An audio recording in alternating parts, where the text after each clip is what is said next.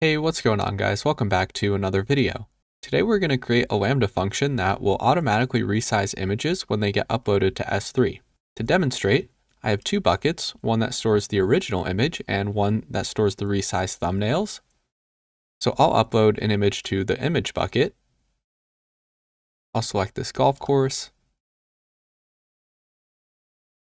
Let's verify that the image uploaded successfully. And there it is. Now we should see a resized thumbnail that was generated automatically by our Lambda. And there it is. The Lambda did this all behind the scenes without us having to directly invoke it. So if you guys want to learn how to do that, stick around and let's get started.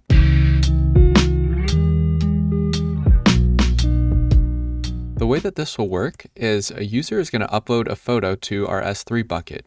Once the photo successfully uploads, the bucket will notify our Lambda saying that a new image was uploaded, and it's going to pass along the key. The Lambda will then take this key, fetch the original image from the bucket, then resize it and do any extra processing that it has to, and then store it in a new bucket. This new bucket will only store the resized versions of the original images. This is all possible thanks to Lambda triggers. A Lambda trigger is just something that triggers your Lambda when a specific event occurs. In our case, our trigger will be an S3 bucket, and it will invoke our Lambda when a new image is uploaded. So we never have to call the Lambda ourselves because the trigger will automatically invoke it for us. Let's start by creating our S3 buckets. We'll go over to S3. Let's hit Create Bucket. And we're going to create our images bucket first that will store the original. We're going to call it demo user images bucket. Then we could leave all these settings as default, then create the bucket. Now let's create the bucket that will store our thumbnails, and we'll call it demo user thumbnails bucket. And then just hit create at the bottom. Now let's upload our first image to our images bucket.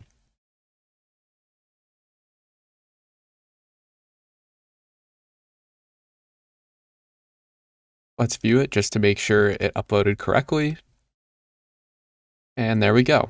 So this will be the base image that we are going to resize. Now let's create our Lambda. So I'm going to go to the Lambda console. Then click Create Function. We'll give it a name of Demo Image Resizer Lambda. We'll set the runtime to node 18. Now we need to add an execution role, and this is basically just a role that will give the Lambda permission to access our buckets, because by default the Lambda doesn't have permission to do anything unless we give it a role. Instead of using one of these options, let's go ahead and create our own custom role. So let's open IAM. We'll select Lambda as our service. For our role, we have to attach a policy to it, and a policy just defines a set of specific permissions. Let's go ahead and create a policy. Then click on the JSON tab, and if you look at the code that I put in the description, you'll see that there's a policy.json, and you're just going to copy that and paste it into our editor here. And this just defines some permissions for our Lambda, like giving it access to send logs to CloudWatch. We're also giving it read access to a bucket that we define, and then we give it write access to a bucket.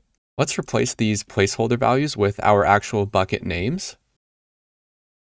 Our first bucket was demo user images, so I'm just going to copy that over. And this /* just means every object within the bucket. If we wanted to limit it to a certain prefix, then we could add that in here. Let's grab our other bucket.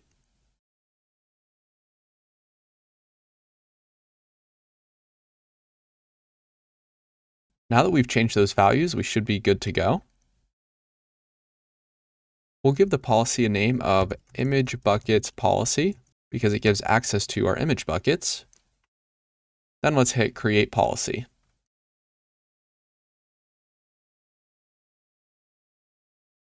Now that we made the policy, let's go ahead and attach it to our role. Let's refresh our list and then look up image buckets policy.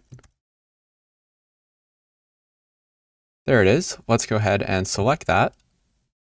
We don't need any tags. and we'll give the role a name of image resizer lambda role.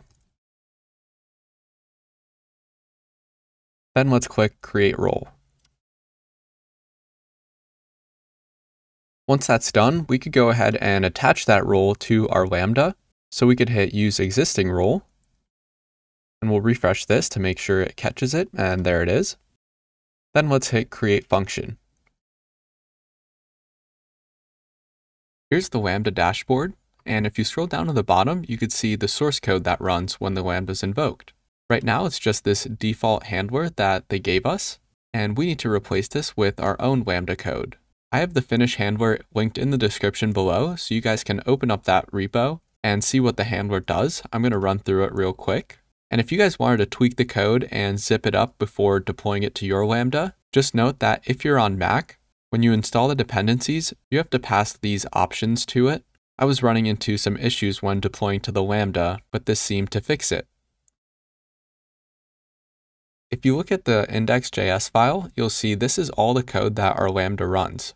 It uses the AWS S3 SDK to interact with our buckets. So we're instantiating a client here.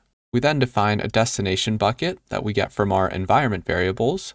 We have a thumbnail width and some supported file formats.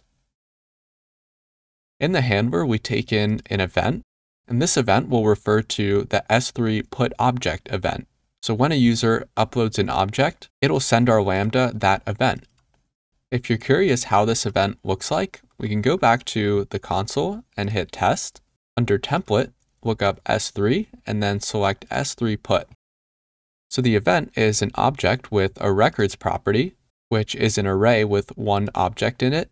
On this object, we get the event time, the name, and a lot of other info. But what we want is the property under S3, and then the bucket name, and also the object key. So we need to parse these values from this nested structure. That's all that we're doing here. We're grabbing the event time and getting the source bucket. We're also sanitizing the object key just in case it has any weird characters or spaces. So this source key will have the clean key. We're also grabbing the file extension. Next, we log out the event, just so we have a reference in our CloudWatch logs if we ever need to debug anything. Then we check if the file extension is included in our supported formats that we defined up here. If it's not included, then we're going to log out this error and return out of the function. If it was a valid file type, then we try to fetch the original file from our source bucket. So we call the get object command, and that's going to return the image and the content type. We take the image body and call transform to byte array to get an array of bytes, which we then pass into Sharp, which is our file resizer library. Then we chain some methods to resize the image, passing in our thumbnail width, and call toBuffer. Now we could take this output buffer and store it in our destination bucket. So we'll call the put object command, pass in the destination bucket. For the key, we'll keep it the same as the source key, so we could map it over easily. And then we're passing the body and content type. So this will store this resized image in our destination bucket. And if that's a success, we're just going to log this successful message and return a 200. So that's it for the Lambda code. Now we're ready to deploy it. All we have to do to deploy is zip up this handler code and all the function dependencies. If you look at the package.json, I have a script called package, which will zip up our function and dependencies and output it to a file called function.zip. So if you wanted to tweak any code, all you'd have to do is open up the terminal and run npm run package, and that'll package everything up and put it in this zip. Now we just have to take this zip and upload it to our Lambda. We'll close out of that and then hit this upload from. We'll select zip file, and then we need to find that zip that we just created. And we'll hit save. Once that finishes uploading, we need to add an environment variable. If you look back at the code, you'll see that we define a destination bucket that we get from the environment. So we need to go and add this variable through the console. We just need to navigate to the configuration tab and then to environment variables, and click edit, and then we'll add it in here. And our destination bucket was demo user thumbnails. So I'm just going to paste that in, hit save, and now our Lambda should be good to go. To test our Lambda, we can navigate to the Test tab. Under Template, let's look up S3 and do S3 put. Then all we have to change is the bucket name. In my case, I want to get demo user images. That will store the original images, then also replace the ARN value here. For the key, I uploaded an image called golfcourse.jpg, so I'm going to copy that over for the key. Now that we have those set, it should resize that image. So we'll hit test, and we see a status 200 with our success message.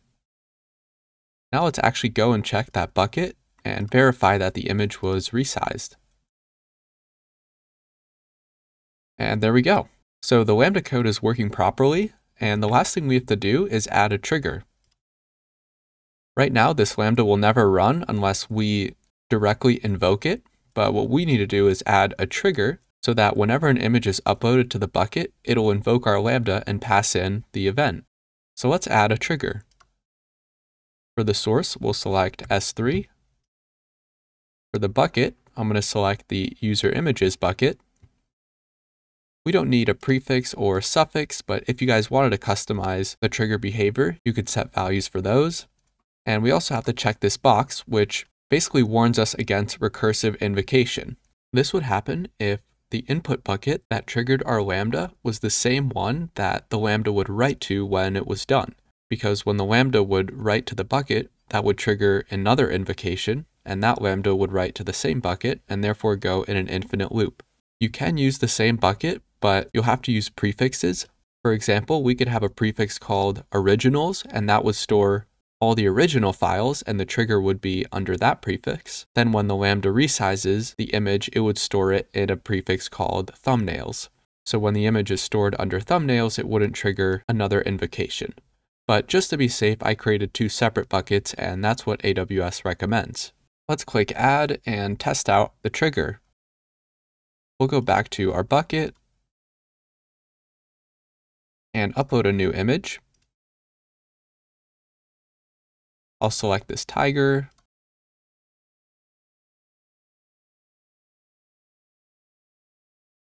And I'll just open up the original image so you can see it there. And then in the thumbnails, we should see the smaller version.